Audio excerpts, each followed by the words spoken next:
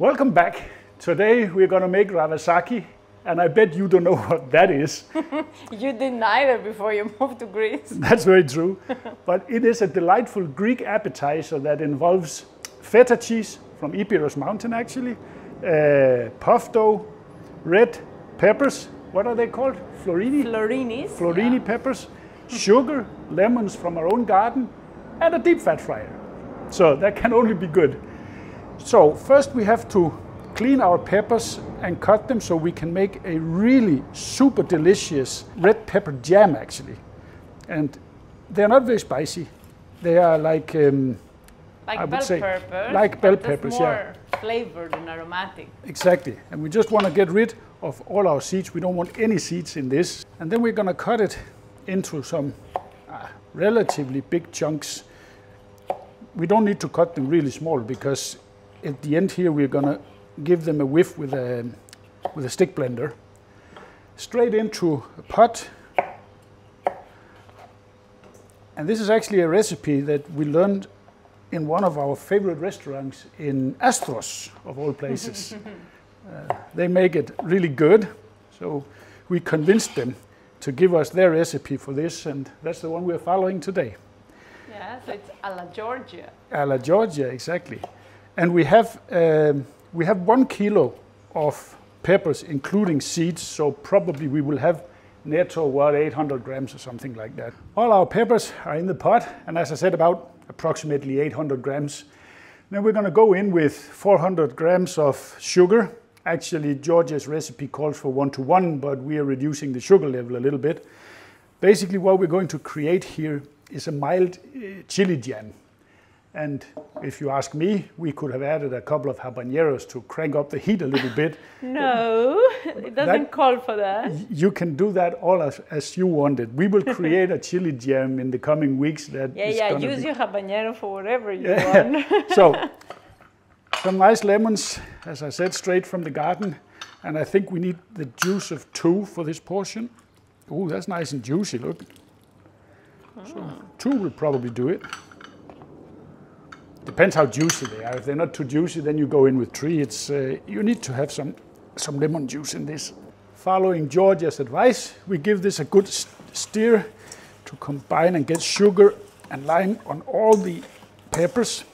It actually smells good, the peppers. It's going to be nice. And nice and mixed all together. Now we're going to cover this and leave it for about half an hour to extract some of the juices from the peppers. While our peppers, they're soaking, let's prepare our Ravasaki, which actually means what?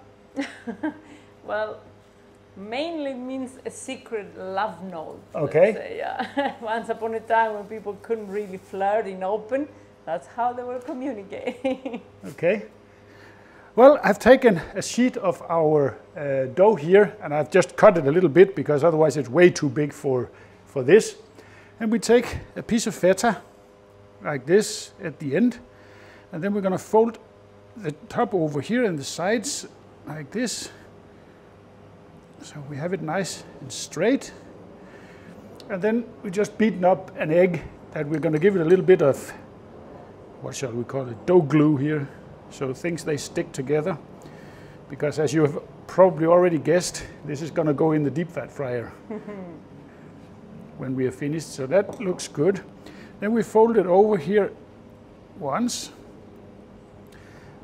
and give it a little bit more here on the side, so we're sure we get a good, and one more time like that, and then we cut off the excess because we don't want too much of dough, then it becomes not nice. It has to have a balance.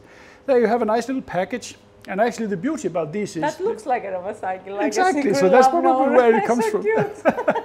But anyway, the beauty about these is that you can freeze them, and then you can cook them whenever you need them, so you can make a bunch of these. We folded all of them, and we put them in Ziploc bags so they can go straight in the freezer.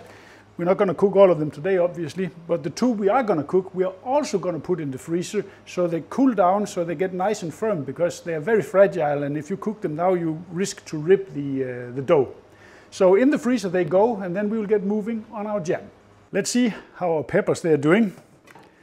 And that's looking good. And look, a lot of liquid came out here And it smells good, actually. I the can lemon. smell it all the way here. They're very aromatic, these peppers. We're going to add about 200 milliliter of water. It's not an exact measurement or a cup of water. It doesn't really matter, but a little bit of water and get it mixed in. And then we're going to get a burner started here on high. And we're going to bring this to a boil. And once it's at a boil, we're going to reduce it to low and let it simmer for probably half an hour until we reach the right consistency. We're going to show you how it should look.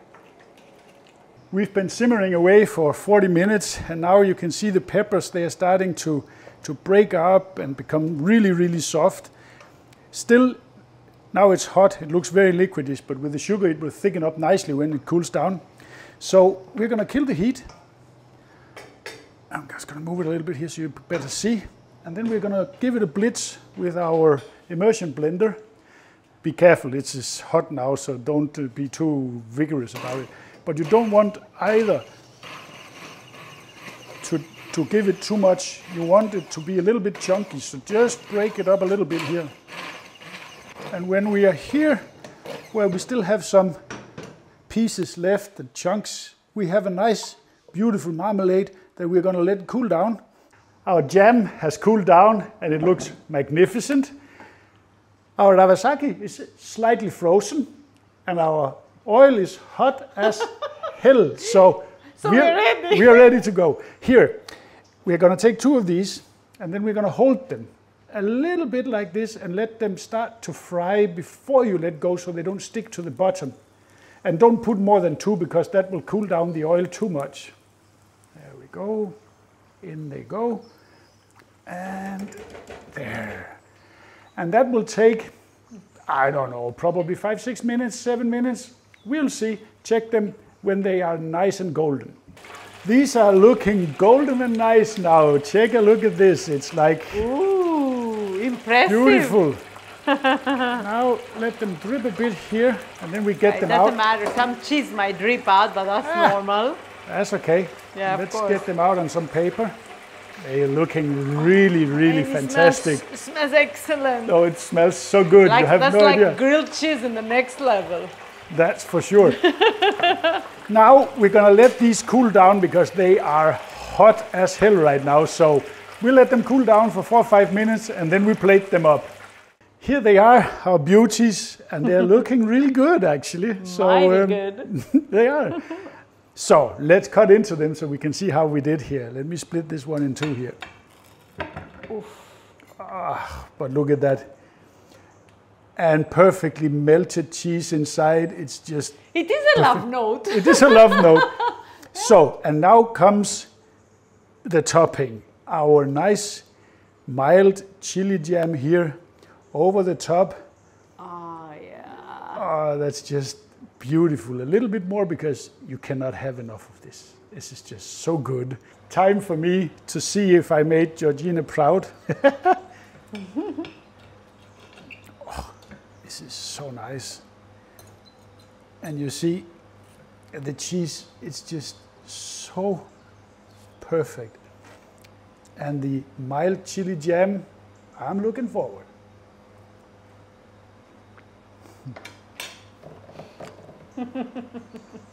That's a fantastic appetizer. The mild pepper chili jam there is perfect. It matches so nicely. The salty feta with the crust outside. We just love this recipe and you really should give this a try.